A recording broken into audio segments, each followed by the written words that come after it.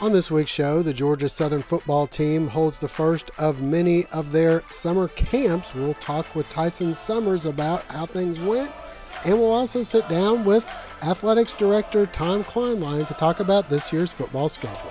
All that and more as we welcome you inside the Eagles Nest.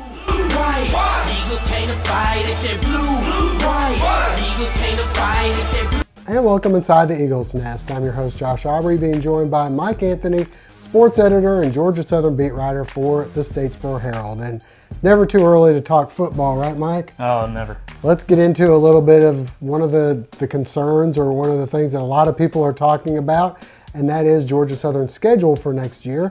Not as much who they're playing, but when they're playing. They have some midweek games, and we're talking Wednesdays and a couple of Thursdays, and I know a lot of this is in order to try to put eyeballs in front of TVs to get Georgia Southern's name and brand out there.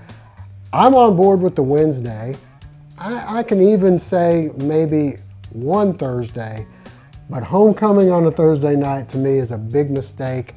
And I think Thursday night football is a little bit different than it was, say, as early as 6 or 7 years ago, because I think now you've got multiple games on Thursday nights that are televised, and you also have the NFL to deal with. You aren't the only show in town. However, on Wednesdays, maybe you are, and maybe in that case, you would take away a little bit of your crowd in order to get your name out. Your thoughts on this? I have to disagree with you a little bit. I think that the Wednesday and Thursday games are just fine for Georgia Southern. They've shown that the short weeks don't faze them all that much. 4 games played in the midweek, 5 if you count the bowl game. Last season they've won all but one of them, so I don't think it's going to faze the players. They've shown the ability to bounce back after a short week. What concerns me more is the amount of travel. Georgia Southern, the only team in the entire country that's going to play 4 consecutive road games, and then one of those short weeks, the App State Thursday night game, is at home, but it comes just 4 days after that 4th consecutive road game. So overall, I think this is going to be a talented team. Georgia Southern should be picked to finish near the top of the Sun Belt, but it's going to be a matter of attrition, all those flights to and from, really covering some ground there. How much gas is going to be left in the tank for the back half of the season, which has some of the tougher conference games. A tough schedule, to say the least, with the number of games, not only with the 4 on the road, but some of the talented teams, the Ole Miss and Georgia Tech, that you're going to have to go up against, and you're not playing those guys necessarily at the end. You're playing them toward the middle of the schedule. Back to the Thursday and Wednesday games.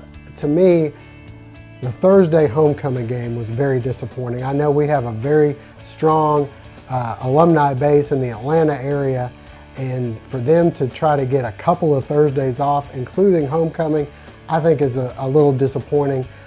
I know that when the Sun Belt comes calling, that means you're in demand and people want to see you, but to do it on homecoming to me is a tough one.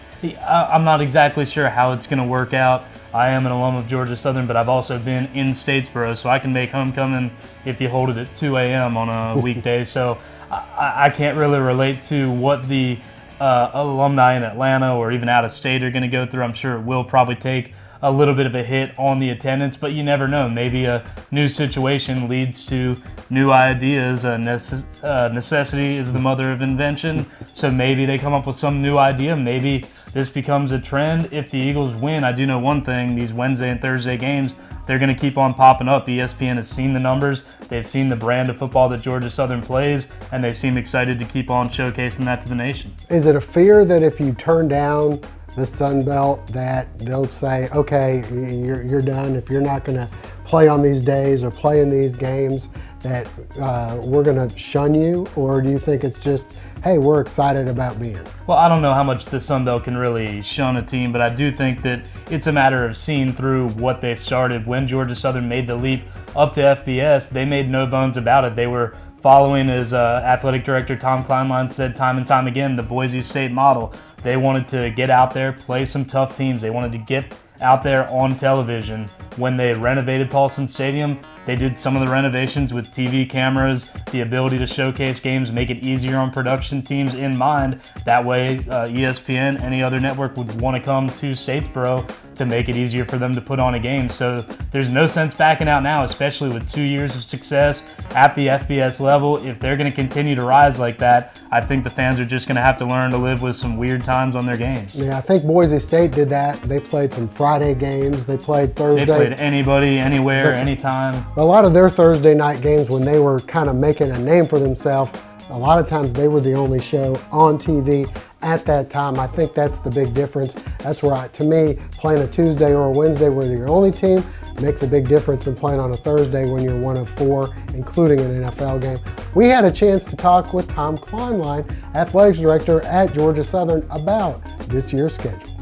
The reality is we're a successful program in the Sun Belt Conference, and ESPN wants the successful programs to be on the Thursday night games.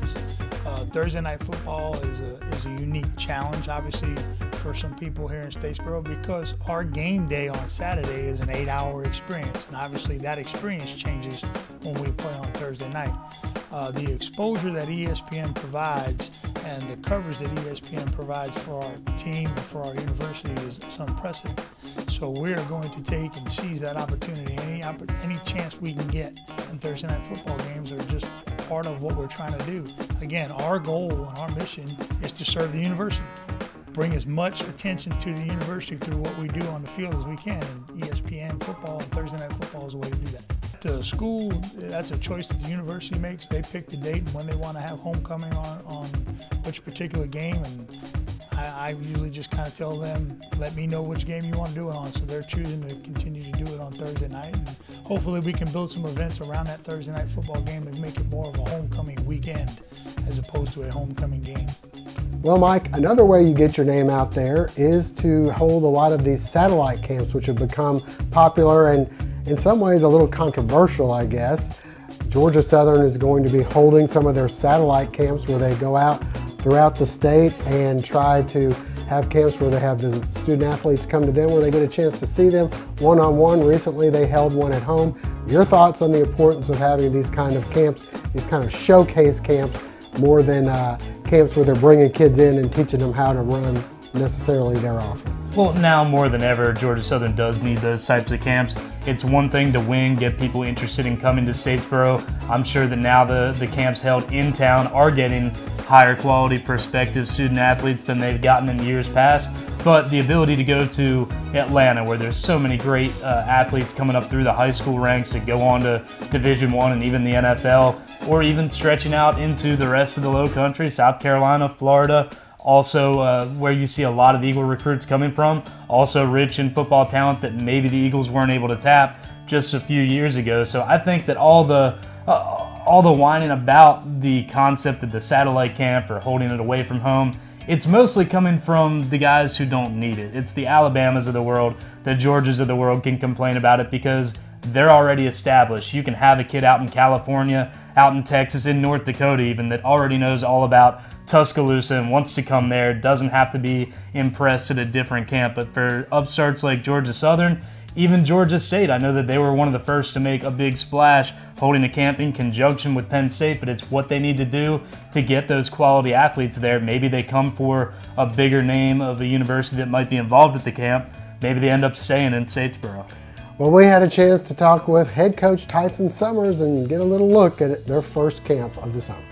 It's a great opportunity for them to see how we function, meet their position coach, and other than just to be a handshake or a one-on-one or a phone conversation, they get to see how they're going to coach, what kind of guy their expectations are, and how hard they can push them. And I think it's a great opportunity for both us as coaches in the evaluation process, and both players and parents and prospects to be able to look and see and making sure that they're finding the right fit. And ultimately, that's what we're all looking for.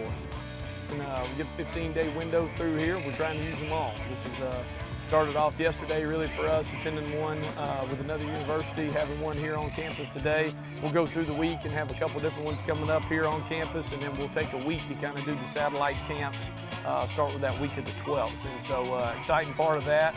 Looking forward to seeing a lot of good players come out and get their opportunity to be evaluated and see our campus. and then be seen by coaches. That's the biggest thing, is knowing who's evaluating you, and looking forward to our camp, big one that we're having there in Buford with a couple other universities from here in state, and excited about all those opportunities. Well, we're excited about it. Again, trying to do the best job we can for the coaches and players in our state. That's what we're trying to do. Obviously, taking guys from the state, high school coaches' sons from the state are obviously going to be there, and looking forward to have as many prospects as we can. We're not looking for as many colleges as we can get. We're not looking to see how many logos we can put on a poster. We're looking for people, and I think they'll know that our coaches will be out, and the coaches from those universities will be there as well. And as we mentioned, some of these other camps going on throughout the summer in different locations throughout the state, and even, like you mentioned, in the Low Country or in the Florida area. Well, that'll wrap things up for now. For Mike Anthony, I'm Josh Aubrey. Thanks for joining us. Hope to see you again soon.